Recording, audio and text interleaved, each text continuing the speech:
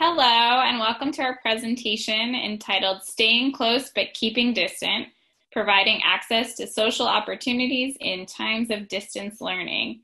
We wanted to walk you through some thoughts that we had about maintaining social learning experiences despite being in the distance learning platform. We have some background information for you, some research, and some case studies to share as well. So your presenters today are a team of educators from California State University Northridge, from the Wish Charter Schools and Chime Institute, the charter school. And we will each introduce ourselves as we present. So I am Adie Buchinsky. I am a special education teacher and special assignment at Chime Charter School, which is a fully inclusive school in Southern California.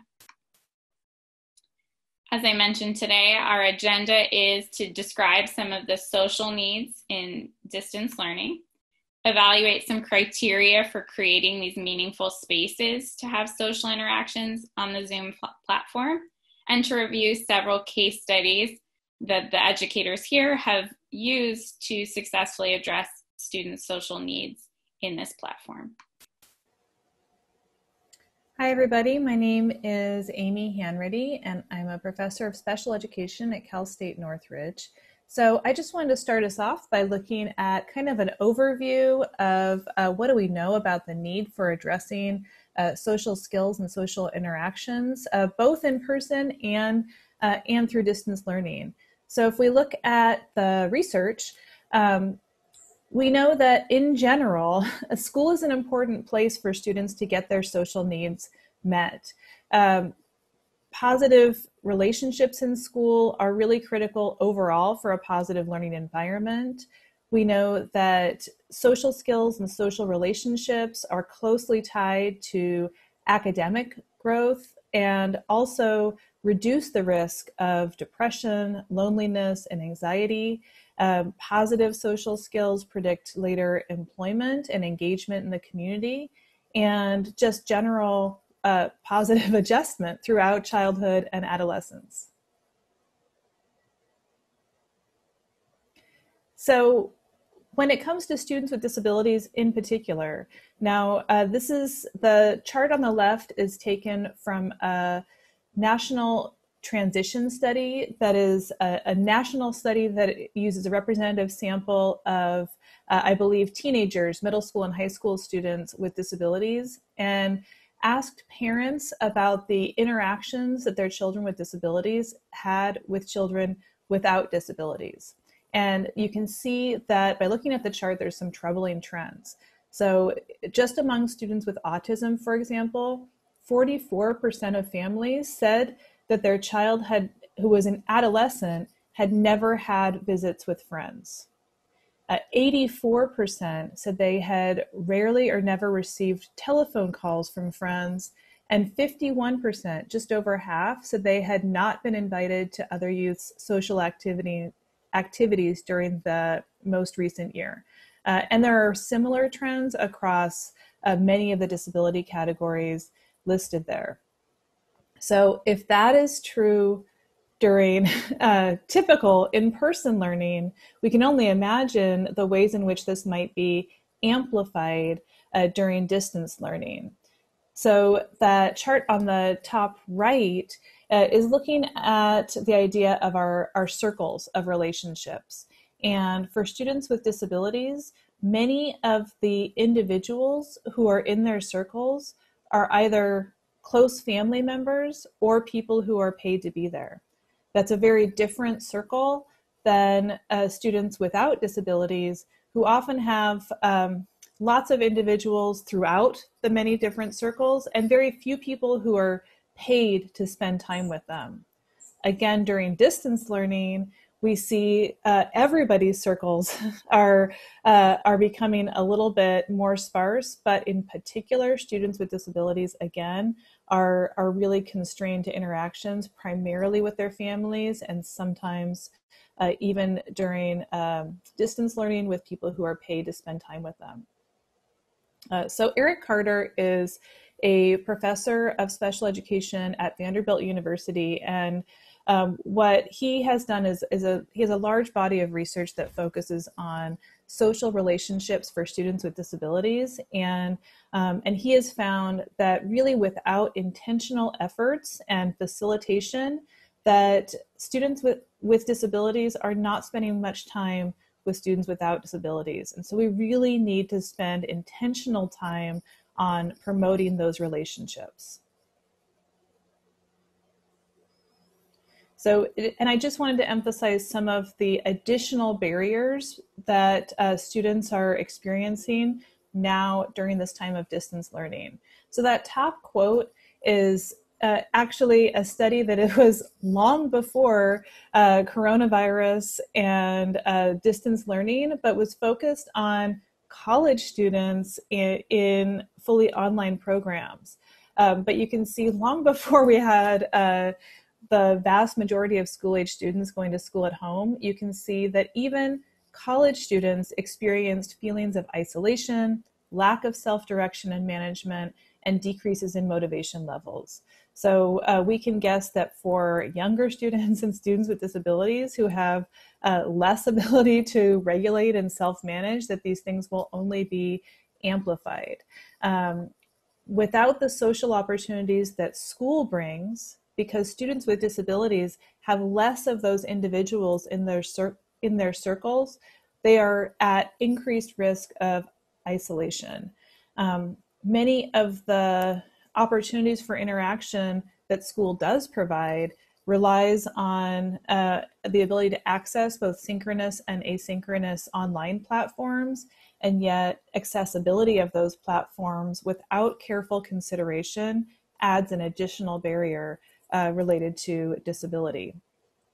And then if we consider a comparison of students without disabilities, many of the non-school types of interactions that those students might be engaging in now, like social media, texting, FaceTime, or even kind of social distance hangouts, kids who are, skateboarding with masks or going for bike rides, students with disabilities are less likely to be engaging in those activities overall, again, without some facilitation or support from somebody else. So given these barriers and concerns, let's move towards kind of what do we do about it? Where can we start? So I wanted to start out by going back to Eric Carter. There he is. And he makes some really concrete suggestions for things that we can do to support relationships among kids with and without disabilities. So we really need to be thinking about what do these kids have in common and how can we build on those shared interests and motivations? Because many of our students might have difficulty with communication access and support. We need to be really strategically considering those within any of our facilitated interactions. In our online classes, we need to be considering the roles that students play and how to make sure that they have a valued way to engage and participate. He found that proximity to peers is one of those key indicators for social interaction. So when kids are not near each other, they're unlikely to interact with one another. Well, there are some additional barriers related to proximity right now when they're not in the same physical space, but I think that you'll see in our examples some ways that we're working on creating more of that shared time together. Part of that is also within shared activities, engaging in common tasks at the same time, helping peers to know how to engage and participate, providing just the right amount of support. So there's that facilitation and careful knowledge of, or strategic knowledge of what students can do by themselves and what they need a little bit of help with and where we can fade back. And then just considering that ongoing process of reflection and refinement and learning from our problem solving. So even though these strategies were developed without prior to distance learning, we really feel like all of these can be applied to the strategies that we've been working on developing as we move through this process. So some things you'll want to consider as you're planning social interaction opportunities for students in your programs. You'll want to consider who are the students and what are their goals that we're trying to target at this time, which staff are available to run the activity, and also which staff would be appealing members for the students to engage with. If there's a paraprofessional who is particularly well loved by the student community, they might be a really great staff member to include in that group. What are the structures? So you're going to want to work within the master calendar and grade level schedules. Might be a nice opportunity to put it in at lunchtime or at recess time if that's built into a master schedule so that it flows with the school day. What materials are needed to be prepared or acquired to run a meaningful program? Are there things that we would want the students to have at home for a craft activity or something like that? Motivation, we want to pitch this in a way that the activity sounds really appealing to the target students, and also keeping in mind the inclusive mindset, the preferred peers that we're going to want to invite. We want to make sure that kids want to be there and it feels fun and engaging for them. And then what monitoring systems do we have in place to make sure that the student is making progress in their targeted areas of social growth, and also that the program itself is providing an effective level of support and intervention to students. Hi, my name is Justine Vivar. I'm with Chime Charter School, part of Chime Institute, and I am the speech language pathology assistant and assistive technology specialist. A few ways that we've addressed working on social skills in this distance learning environment is we addressed it in small group sessions with preferred peers, grade level or fun activities, and pushing into existing classrooms such as class reinforcements. Part of this is like you kind of want it to be as natural as possible, similar to what we have in Zoom. And I think one of the important aspects of it is kind of having that structured and unstructured time. That's why one of the reasons why we liked pushing in as a reinforcement, because it kind of provides that nutrition, lunch, recess type environment where it's unstructured and kids get a chance to kind of exist without academic structures in Zoom, which isn't all that common right now. In a lot of these sessions, we plan collaboratively and in areas where the OT will address fine motor, speech can address pragmatics or language, and if we're sneaky, we can also throw in some speech sounds. Counseling can lead a mindfulness activity, and the PT can do a stretching activity. This kind of looks, we don't always explicitly state, besides our introductions, that this is the occupational therapy portion, this is the physical therapy portion. We kind of weave it into the activity where OT will say, like if we choose the a stress ball activity, the OT will say, okay, let's hold the stress ball, let's move it across the room, and then it's a fine motor activity without explicitly stating it. Speech and language will help set up the activity and set up expectations, so it looks a lot like setting up like netiquette or Zoom expectations, but it's really explicit social skills teaching. So we'll say stuff like, we need to be respectful of other friends. Remember, we can wait our turn. If somebody says something and we like it, when they're finished saying it, we can compliment back. Wow, that's cool. I like it too. Counseling can open the activities up with a breathing exercise before we get started. Let's take a deep breath. Or sometimes they did it in breaks in between where, wow, that was a lot of work. Let's take a breath and lead a mindfulness activity in between. And PT has ended it before as like a cool down, where they've done kind of yoga or stretches to kind of calm their body down before moving on for the rest of the day. So the collaborative plan is kind of weaved throughout, and I think the beauty in it is kids don't always realize they're working on all these goals. And even though we might only have 3 targeted students in the group and a few or a bunch that aren't, like when it's in the grade level, we used to do 3rd grade dance parties where we would do similar activities. And besides our target students, these are just activities that are beneficial for the grade as a whole. And that's kind of something you get to enjoy in Zoom that you might not always get to do when you are in person.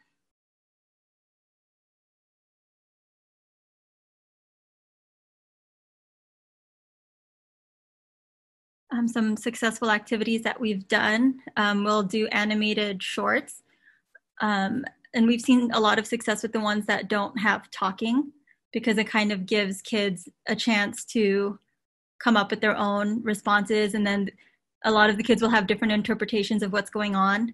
So it's nice to kind of have something to build on versus things that are explicit with talking. Another way that we kind of wove PT and OT is we would do a freeze dance. So we would play a song and then freeze it at random moments. And it gives kids a chance to kind of like laugh at each other. And sometimes we'll collaborate with the OT and PT and make sure they're standing on one foot when we freeze the song. Crafting activities, again, it's a mixed one with speech and language and OT and all of us, but it's really kind of like you can work on sequencing, you can work on fine motor, you can work on descriptive language. Simon Says is a fun one to do with a lot of kids with different needs. Simon Says is a fun one to work on with kids that use augmentative and alternative communication, because it's kind of as simple as going to the actions page and then they get to hit any word, and then all the kids or all the adults on the screen have to do it too. So it's kind of a fun way to bring AAC to the forefront and kind of do it in an errorless activity. Scavenger hunts are another really good one. I've found a lot of success with scavenger hunts and similar activities that have a mix of, I have to look on the screen, I have to get away, I have to look at the screen, I have to get away. It kind of helps with the tension, and it's, again, something that they might not have when they're in the classroom, where it's all the stuff in the classroom, and this is a thing where kids can kind of introduce a little more of themselves to the screen with the stuff that they have around their home. Some keys to success that we've seen in the variety of activities we've had. We've had a lot of chance to experiment with these distance learning social skills. Some of the keys to success, like I mentioned, was offer students something fun they may not have access to in school.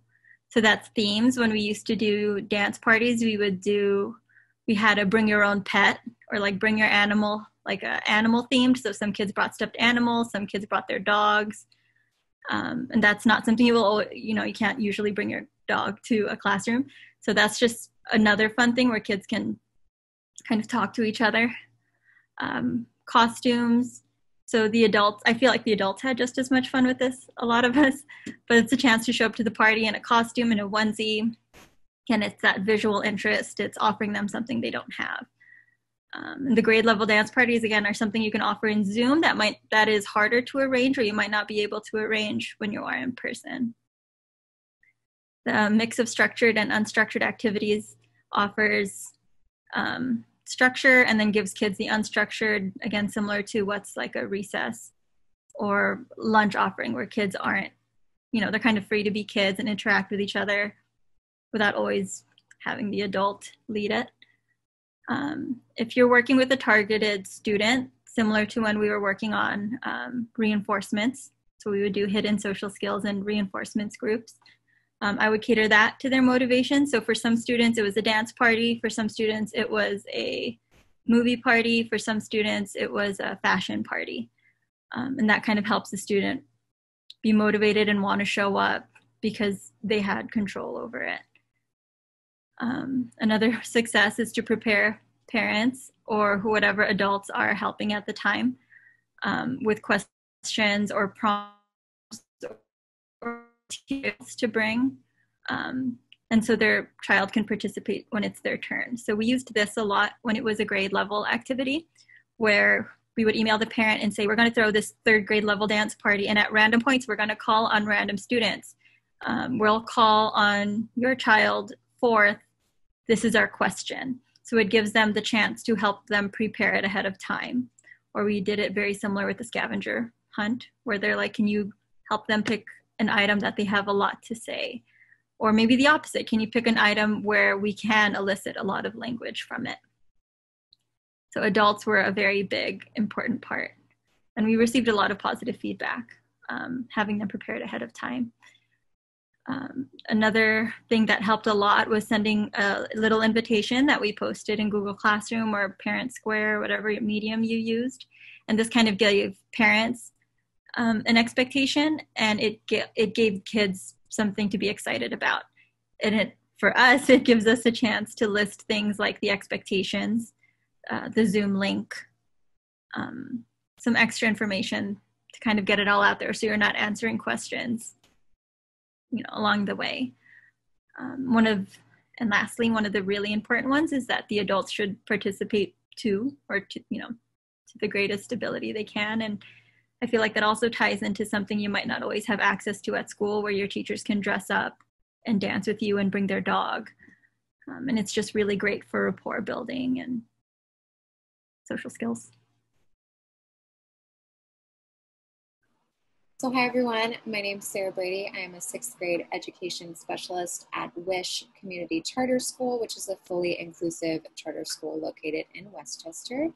And I will be jumping us right into our talk about case studies. So as outlined in this program and looking at Eric Carter's suggestions for supporting our students with relationships during distance learning, the needs are definitely there. The benefits are also, they come with supporting them in these areas. And we're going to take a look a little more deeply into how we've actually made this work during distance learning when the schedules are so different and peer connection can be challenging.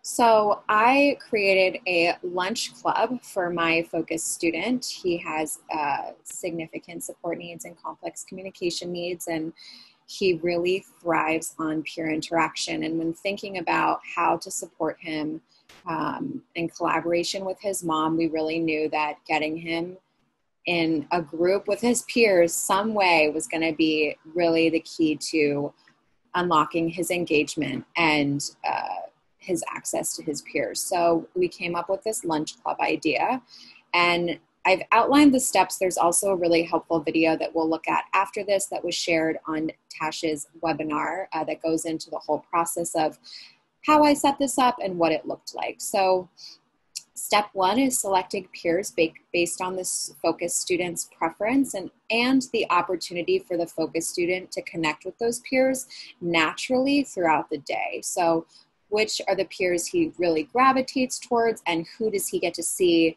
the most throughout his day, where he has repeated opportunities to connect. And it's also really important to make sure that those peers are interested and want to participate in the lunch club. So nothing should be forced. It should be an open conversation. Hey, do you want to join this club? Just throwing it out there. And have their buy-in. That's absolutely essential when setting this up. Step 2 is really set a designated day or time for the lunch club per week, especially when you're working with little ones. They need a set day and time that they can remember, and that they know on Tuesdays I have lunch club with Miss Brady at 1:30. So that was really helpful for them. Step 3 is if the focus student uses an AAC device, to download that software program, if you can, on your personal iPad to model and facilitate communication during the lunch club. So my focus student uses Pod. I was able to download the same exact Pod system and the settings that he uses on my personal iPad, and I use that to facilitate language and communication. If you are not able to do that, there are ways to do kind of a low-tech print. You could just print pages of the symbols and use that to model if you're not able to download the whole software system onto your iPad. So it is possible, and definitely really helpful when thinking about promoting overall engagement for all of the peers. Step 4, preparing some natural conversation starters to use. So, what did you do over the weekend? Wow, English class was really hard, that last assignment. What did you guys think?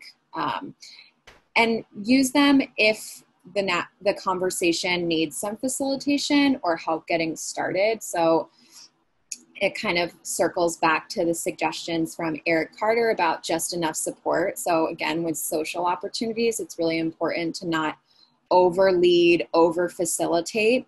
I had those kind of in the back of my mind. And if I noticed there was a lull, I may pull one out to kind of get the conversation going again.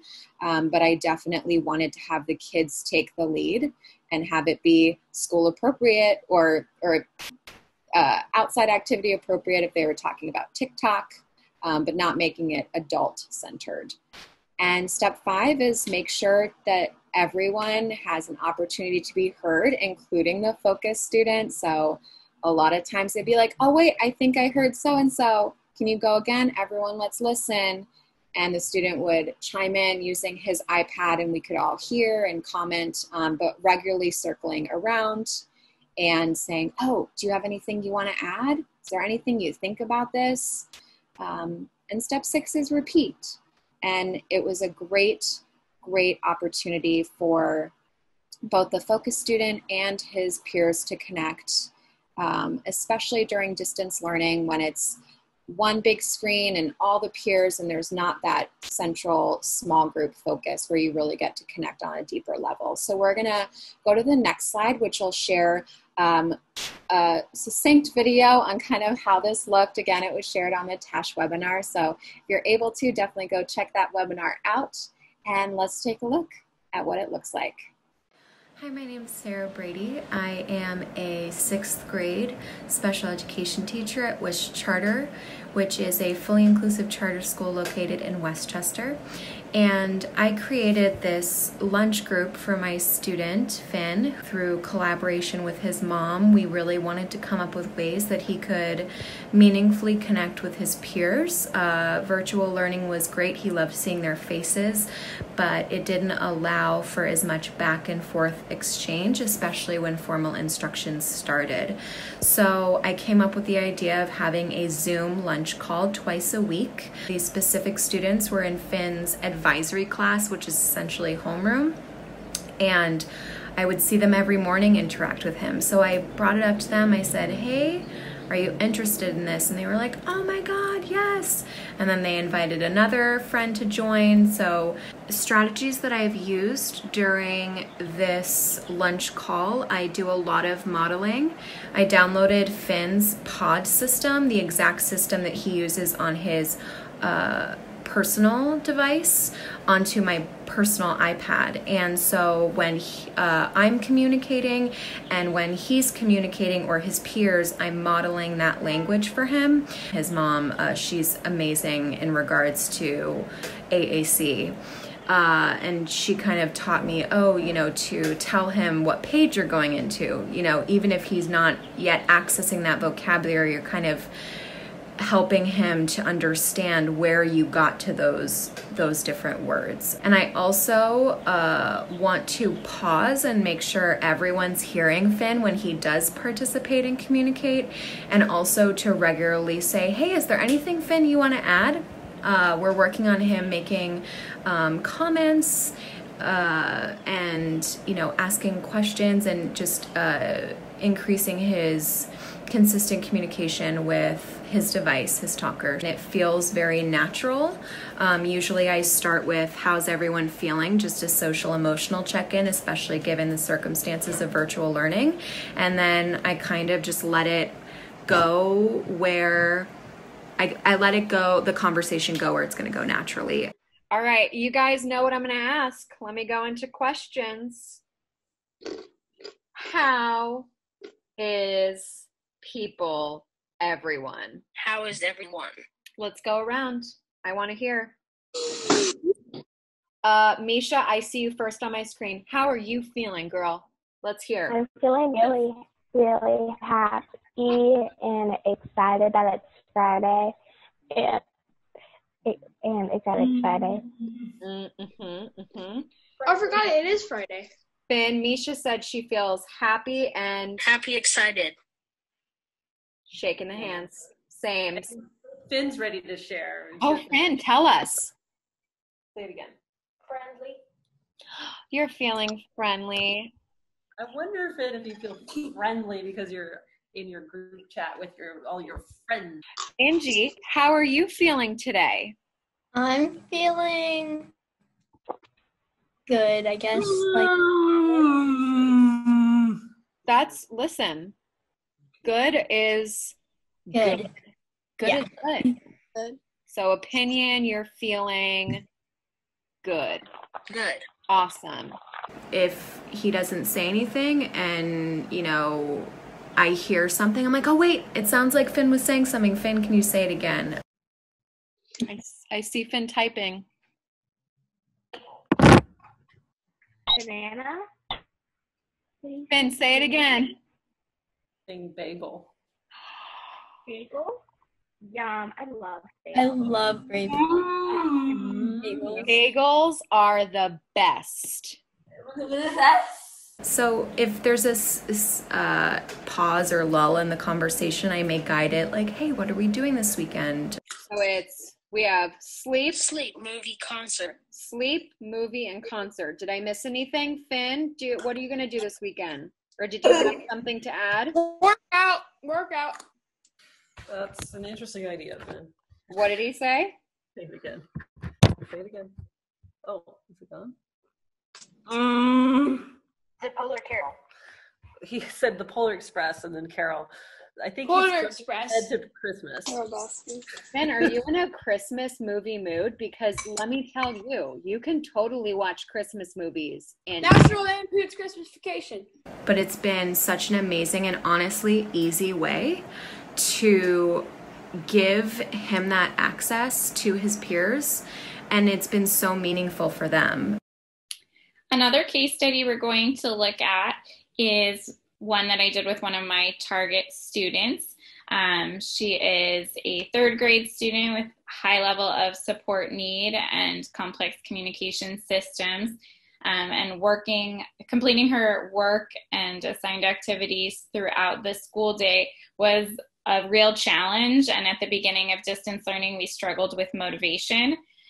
So we put into place a system where every assignment that she completed or every math problem that she did earned her minutes towards a party on Fridays. And the party on Fridays, she was able to invite peers that were motivating to her, and we created a new theme for each party.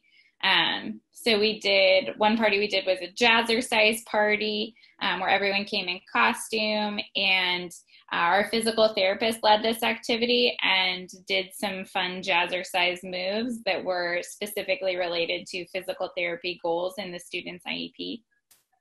We did a fashion design party, which our occupational therapist led. The students all were given a template of a t-shirt or a dress.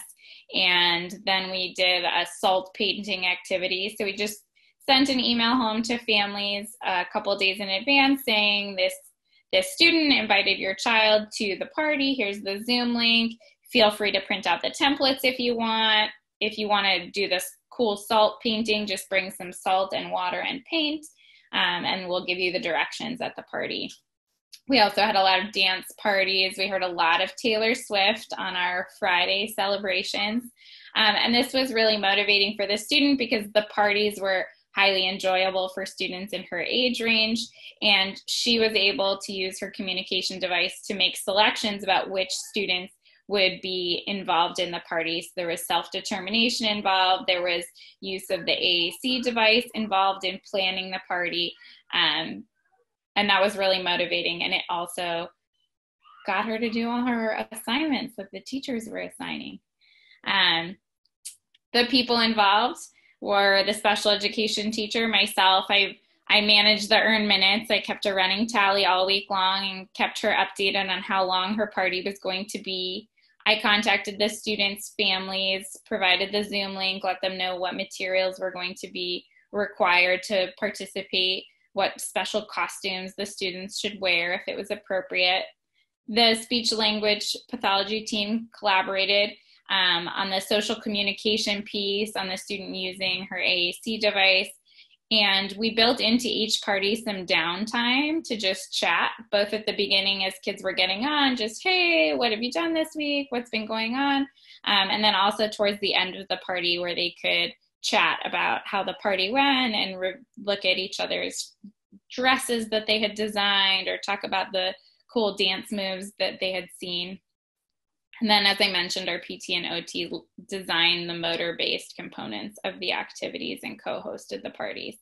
And much how Justine described earlier, we made it very seamless. We never said, and now our physical therapist will lead some stretching activities that are related to your friend's IEP goal. We just said, oh, cool, Ms. So-and-so or Mr. So-and-so is going to lead us in some really cool dance moves. Everybody, let's see. We had opportunities for other kids to incorporate dance moves that they wanted to teach. So it was a really seamless integration of both social skills and social opportunities, but also students' IEP goals across different areas.